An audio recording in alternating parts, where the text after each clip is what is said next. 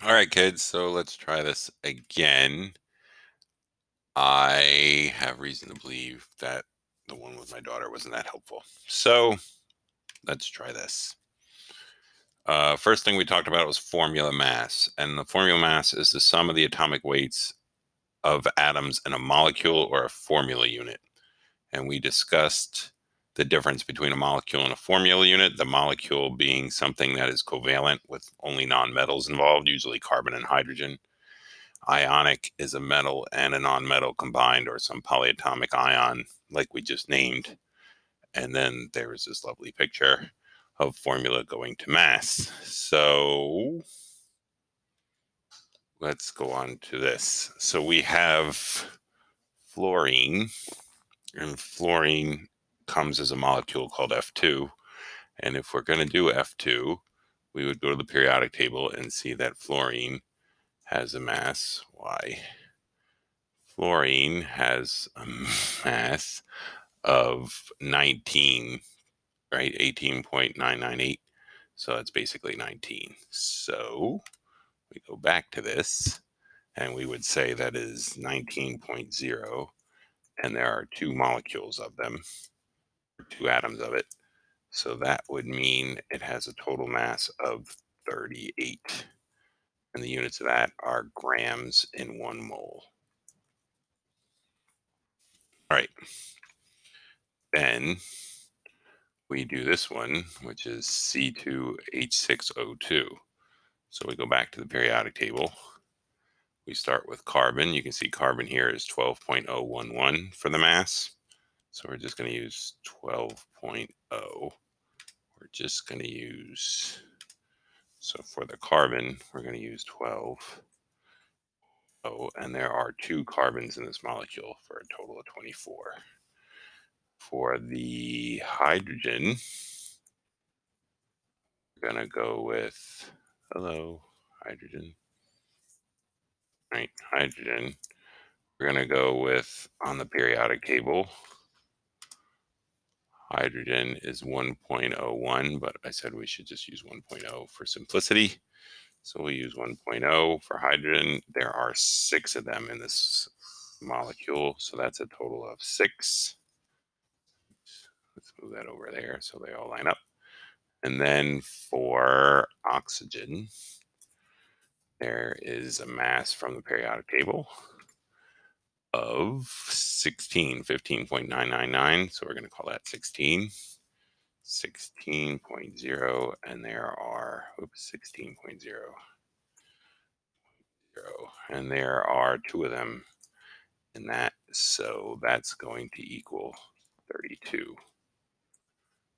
And then when we add all those up, the 24, the 6, and the 32, we get a total of, so in total of 62 grams per mole. All right. So hopefully that's clear now that for this molecule, it has a mass of 62 because 24 plus 6 is 30 plus 32 is 62.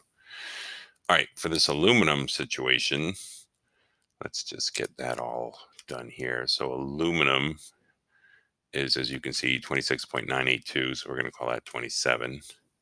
So we'll call aluminum 27.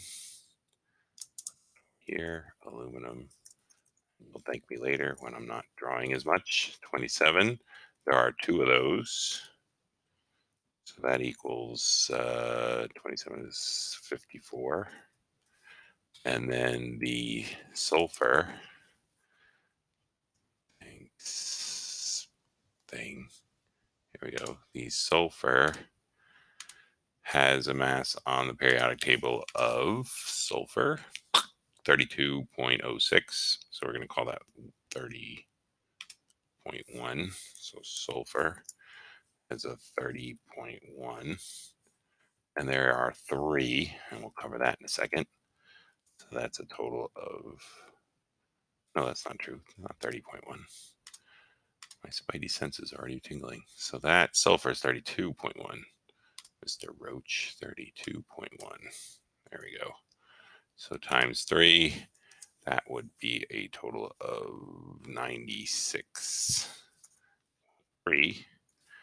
And then the oxygen. Oxygen is 16 on the periodic table. And in this case, there are 9.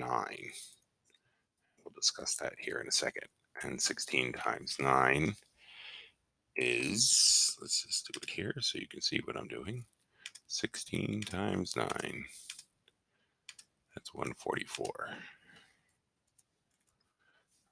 So going back to this, you can see that oxygen is 16, right? I think I did that, 15.99. All right, so let's go now from current slide. So what we're going to do, if I may get my pen going. So this 3 here actually distributes to both the sulfur and the oxygen. So that's how come that is a 3 for the sulfur, and it's a 9 for the oxygen, because 3 times 3 is 9. 3 times the 1 sulfur is 3. All right, so we add all those up, and we get a grand total of 54 plus 96.3 plus 144 is 294.3. So I'll write that here, 294.3. All right, so that should be pretty clear at this point how we do formula mass. And here's a picture to distinguish the difference between a molecule, which is non-metal for covalent things. It's sort of a freestanding thing. There's my thing. So here, this is a molecule here. This is actually ethanol. That's a molecule. And you can see that the next methanol or ethanol molecule isn't right up next to it necessarily.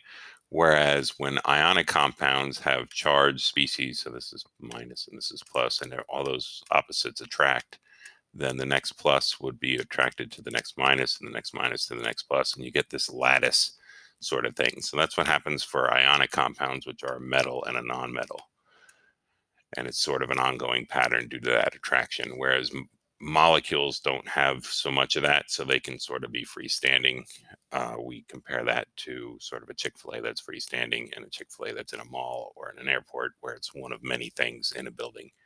So the formula unit for an ion is always sort of the smallest repeating pattern over and over again, and a molecule is just sort of where everything begins and ends in a covalent compound. All right, hopefully that makes sense. And then we talked about how it takes 1 billion molecules to smell anything. For your nose to smell anything, it takes 1 billion molecules. And that means there's a lot of molecules that got to go in your nose before you smell anything. So they must be incredibly small, and it must take a lot to really start doing anything. And because it takes so much, we came up with this concept of the mole. Not we, but Avogadro. So going back, if you say you have a dozen, that means you have 12 things, right? Whether they eggs or donuts or bagels or what have you. If you have a case, that means you have 24 things, bottles or whatever would be in a case. If you have a gross, we would say that's always 144 things, so 144 cartons of whatever's. A ream, you probably don't know this much, but as teachers, we're very familiar with what a ream is. It's 500 sheets of paper. So a mole just means 6.02 times 10 to the 23rd items. And this harks back to what we did with the smoles. Remember the smoles that we did? I counted 62 of these things over and over again, 62 sprinkles or rice or whatever. And they all had the same number of things, but the mass was going to be different each time. These mustard seeds didn't weigh as much as the hole punch things, didn't weigh as much as the rice, which didn't weigh like the hole punch things. These smaller jimmies weren't as heavy as these larger ones. These circular sprinkles didn't weigh as much as these pearls, didn't weigh as much as BBs, right? So even though there are 62 things in every one of these containers, every one of these smoles, small moles, the masses are going to be different. And hopefully that helps. And then here's something that may be hurting you, but just to give you an idea how small a molecule has to be, then if we take a mole of sand, 6.02 times 10 to the 23rd, or a trillion times a trillion grains of sand, it would be a tremendous structure. It would be much, much bigger than the football stadium where the Houston Texans play, and you'd be able to see it from space. So the point of this is that molecules are incredibly small, and this is a huge number, and we need a huge number to count the ones that actually you can hold in your hand or you can start smelling something or whatnot. So because of that, we're going to do these conversions with compounds now instead of just one element like we did in the previous chapters. And the conversion is going to be the same. If we go from moles to grams, we're going to need the periodic table. The periodic table tells us a mole to gram relationship. We don't need to know in this case when it says how this many moles to grams. We don't need to know how many molecules in this case there are in the situation. We don't need to know the number. We don't need to know the number of the things in there. We just need to know how much these weigh. That's all it's asking, right? There's a mole, here's a smole. It's just asking how much does it weigh if you had about a quarter of a mole. So the way we do this is we start with the adding up from the periodic table. So hydrogen is 1, and we have 1 of those. So that's 1. And nitrogen, if you look on your periodic table, would be 14. There are 1 nitrogen in here, so that's a total of 14. Oxygen, if you look on your periodic table, is 16. There's a total of 3 oxygens in this. So 16 times 3 is 48. And then we add 14 plus 1 plus 48. And so that's 15 and 3. Carry the 1. I think that's going to be 53. I'll confirm that. But notice as I'm confirming that HNO3, because it has a leading H, this is an acid. And you should remember that for your final. 64 is what this says. 14 plus 40. Oh, clear. 14 plus 48 plus 1. Yeah, 63. That should be a 63. My bad, kids. 63. All right, so that makes sense. Now that we have, that's how many grams there are in 1 mole of HNO3. So we want to turn 0.275 moles into grams. So we want to cancel moles on the bottom. We want grams on the top. So we're going to take that 63 grams on the top, and that's how many grams there are in 1 mole. So if we multiply the 0.275 by 63, we get times 63, we get 17.3. So that would be 17.3 grams is the answer to that question. And hopefully that makes sense.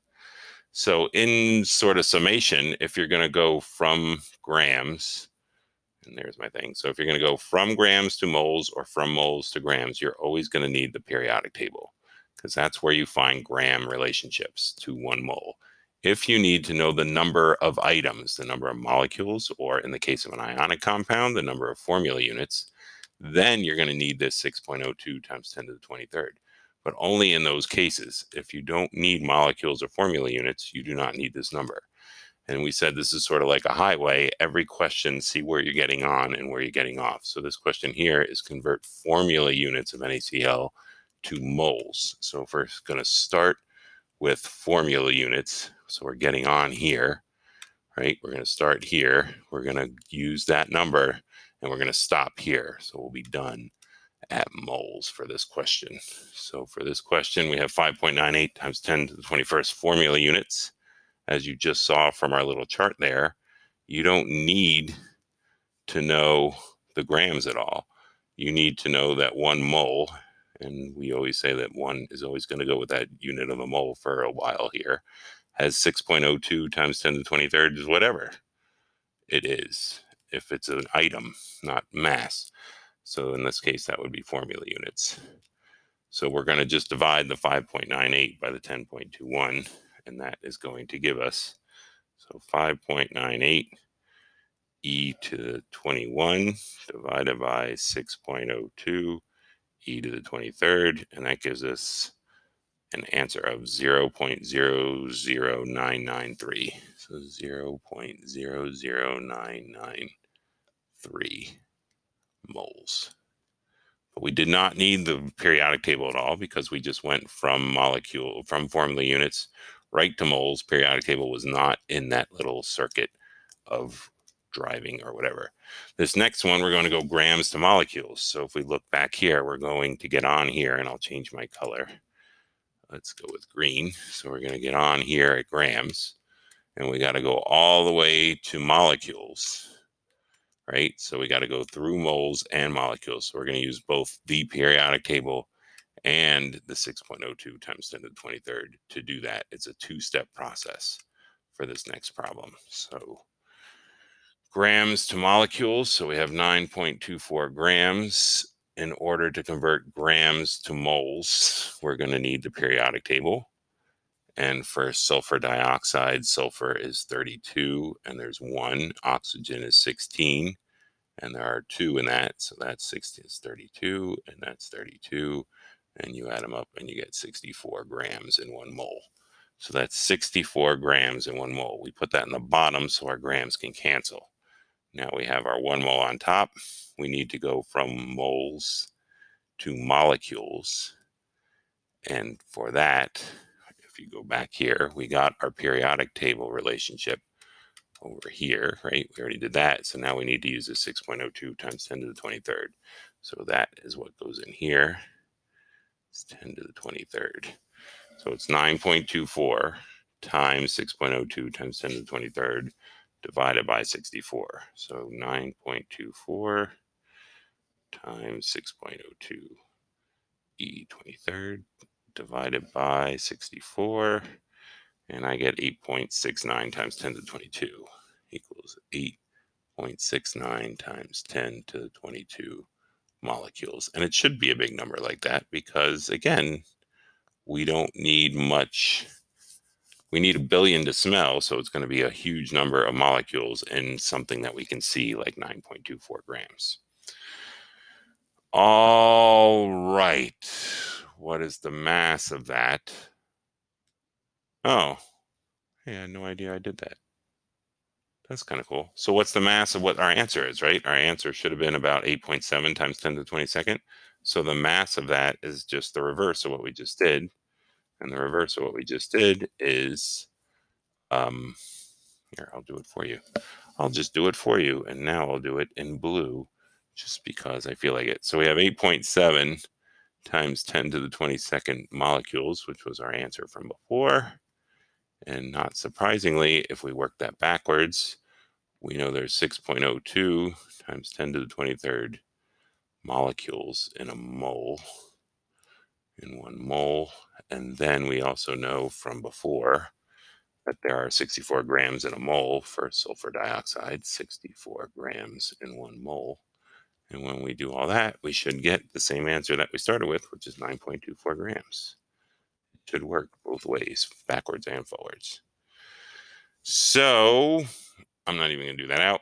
I want to just do percent real quick, I guess, because I can. All right, so what percent of these Skittles are green? As you all smarties realized, I did not count these right, so now I've corrected it. There are, if you see here, 3 green times 1, 2, 3, 4, 5, 6, 7, 8, 9. So 9 times 3 is 27. So 27 of these are green. If you add them all up, it's a total of 174. So to figure out the percent green, that would be 27 divided by the 174, right? And that's how you find that out. It's the part of the whole. And that is pretty easy. And that's what we did with these. We weighed each individual piece. And then I put these on the board and told you without even weighing them, figure out the percent they are of purple. I can't remember if I said yellow or whatever. But you can do that because you know what each piece weighed. And you know there are 3 purples here and 3 reds. So you multiplied the amount times the weight and divided it by the amount of the whole. And you could do the same thing here and here. So that's what percent composition is in chemistry. We often want to know by mass what percent something is, and we do it by figuring out the percent of the whole. So in this case here with C3H8, it has a total mass. We would figure that out. So carbon has a mass of 12 on the periodic table. There are 3 carbons in here, so that's 36 coming from carbon. Hydrogen has a mass on the periodic table of 1. There are a total of 8 hydrogens. So that's 8, and 36 plus 8 is 44, I believe. Is that 44? Yes, I think it is 44 grams in 1 mole. And so the percent carbon would just be the mass of carbon 36 divided by the total 44. And that would give you, if I get this here, I think it was 81% ballpark, 36 divided by 44. So yeah, 82 when you round, so that's 82%.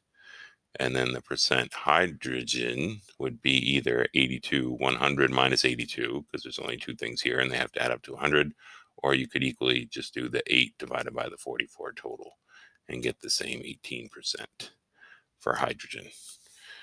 All right, so for something like sodium sulfate, your sodium has a mass of 23. You can see here there are 2 of them in this, so that's a total of 46. Now I'll change colors and do the sulfur. The sulfur has a mass of 32. There is 1 of them, so that's a total of 32. And I'll change colors again to green. And oxygen has a mass of 16. And there are 4 of them for a total of 64, I believe. So when we add all those up, 46 plus 32 plus 64, right? 16 times 4, make sure I got that right, plus 32 plus 46 is 142. So we get a total here of 142. So if we want to know the percent nitrogen, the percent nitrogen is going to be, or sodium, my bad. The percent sodium is going to be this number here, this 46, the total sodium divided by the total of everything, 142. And that'll give you 46 divided by 142, 32.4%, let's say. Let's say 32.4%. 0.4%. Oops, don't want that. Go away. Go away. Oops, go away. There it goes. All right. Nope, doesn't want to do it. Let's just call that a percent. All right. So the percent sulfur would be, percent sulfur is going to equal the 32 divided by the whole, which is 142. And if you do that, you will get 32 divided by 142 is 22.5, right? Yes, 22.5. So that's 22.5%. And then for the last one, for the oxygen, you can either subtract from 100, because you know the whole thing's going to be equal to 100. So 32.4 plus 22.5 is 54.9. So the difference between that and 100, this should be 45.1. So our answer should be 45.1%. And you can double check that by taking the 64 and dividing it by the mass of the whole, which is 142. And that should give you 64 divided by 142, 45.1%. Look at that, math works. All right, I'm going to finish here, post this, because I'm pretty sure that's all, and then I'll do an empirical formula and molecular formula one next. All right, thank you so much. I hope you're having a good weekend.